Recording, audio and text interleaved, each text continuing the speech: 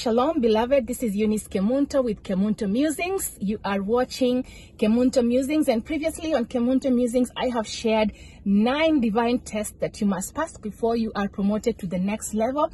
Actually, previously I shared 7 tests. So today we will be discussing the 8th tests. So I shared my last test that we discussed was the test of jealousy, test number 7. So today we will be talking about test number 8. One of the tests that you must pass before you're promoted to the next level is the test of hiddenness. So if you have not watched the previous tests, test number 1 to 7, please go back to Eunice Kemunto YouTube channel and review the previous 7 videos so that you have context to the discussion. And today we are talking about test number 8, which is the test of hiddenness. So beloved, there are moments in your life when God will just put you away. He will just hide you. He will tuck you somewhere away. You're being hidden. You're being hidden. Probably God wants to hide you so he can process you, so that he can prepare you for the next level.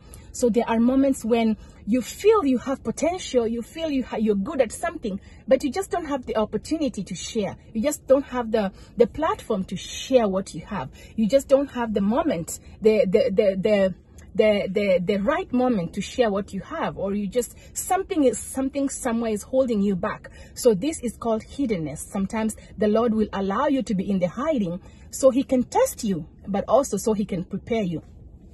A case in point in the Bible is Joseph.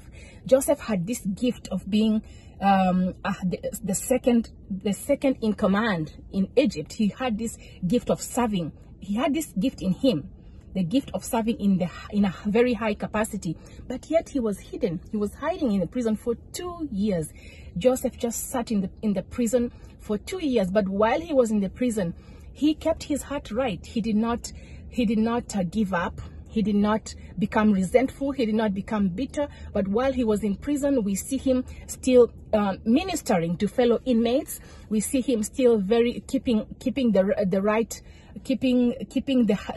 his heart right.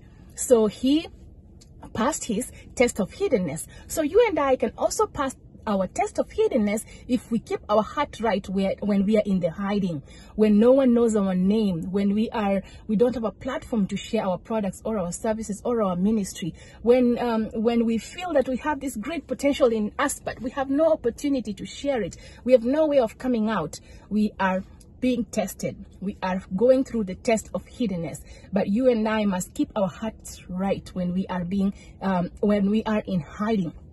We must not give up. We must continue to keep our hearts right. We must not become resentful or bitter, or we must not be jittery, or we must not just be uncomfortable. No, but we just need to keep our hearts right so that we can pass our test of hiddenness and then have the Lord show us off to the whole world, for the whole world to see us once we have passed our test of hiddenness. So I hope that you and I will pass the test of hiddenness, just as we are trying to pass all the other 7 tests, so that we can be promoted to the next level of our ministry, next level of our relationships, next level of our business, next level of our career, whatever next level that you desire to be promoted to. Please pass these 8 tests that I have discussed, and then your moment of shining will show up. So thank you so much for watching Kemunto Musings. This is Eunice Kemunto, and we have discussed the 9 divine tests that you must pass in order to be promoted to the next level. If you have not watched any of the tests, please go back and watch. These tests are very inspirational.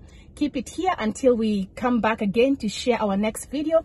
God bless you.